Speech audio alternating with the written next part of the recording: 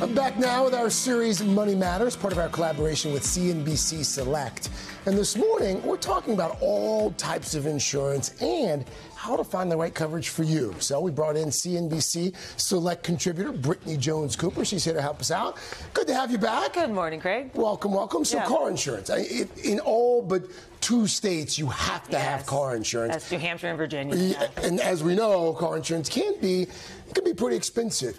So what should folks be doing in terms of looking for car insurance and making sure they're getting the best deal? Yeah, well, most of us don't like to look for car insurance because it's not fun. No. Most experts will suggest that you look for a new policy every year or even every 6 months. Oh, wow. So before your current policy is expired, you should go online, get some quotes, just compare prices. You may be surprised. Also, work on your credit score because people with an excellent credit score pay on average $400 less per year for full coverage than somebody with an average credit score. So you can go online, get your credit score. If it's low, you can bump it up by paying your bills on time. You can even sign up for services that let you auto pay your rent. So you're never paying it late and that up your credit score. That's pretty good. Yeah, it's really amazing. And then also consider the coverage. If you have an older car, maybe you don't need full coverage with all the bells and whistles. You want to make sure that those premiums aren't adding up to more than the value of your actual car, right? And then look for those discounts. 2 that I really love. If you're a student driver and you have good grades, maybe you have a 3.0 or higher, insurance will give you a discount for that.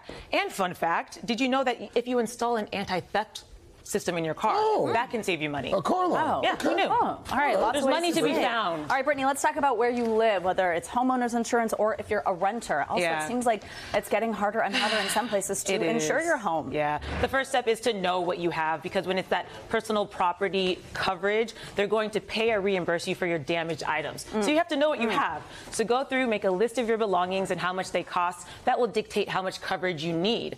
But when you're looking at plans, don't assume coverage because a lot of them don't include important things like flood and earthquake coverage, which, depending on where you live, we know can be really dangerous. So you want to look into that. And renters know that the insurance isn't paying to protect the house; you're paying to protect your stuff. Yes. So again, make a list of your possessions and get that coverage. Also know that sometimes fire and theft isn't included, so you should look for that as well. Gotta check it out. And if you're looking to save money, bundle. If you put your life insurance and your homeowner's insurance together, sometimes you can save a little money. There you go. Great tips. All right, Brittany, travel now is through the roof.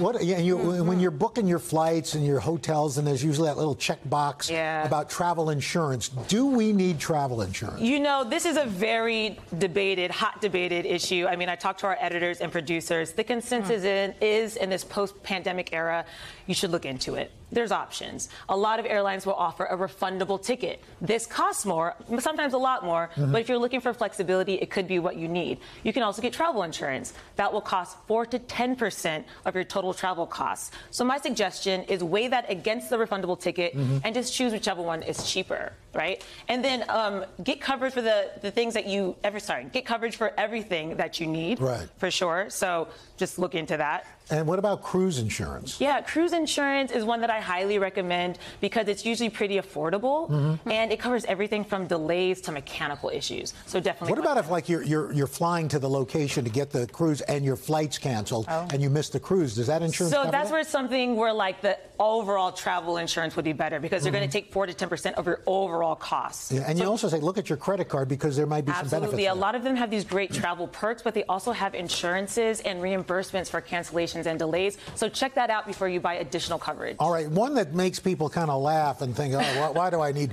pet insurance? But we've got an older puppy now, and I wish we had done that. This is a hot button one, too. People really disagree on this, so I'm just going to give you some things to think about. Okay.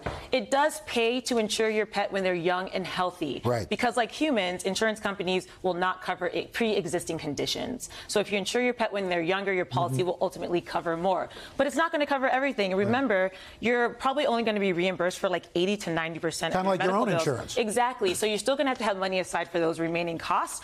If you're on the fence, though, consider something like an accident-only policy. We talked to CNBC Select actually talked to a vet, said most people actually struggle with paying for those unexpected accidental things, and so that will give you the coverage you need without breaking the bank. Oh, good advice. Yeah. Thank you, Brittany. I love our I'm surprised Pepper's not insured. You know, we weren't thinking about it, you know, and then because she was a puppy. Yeah.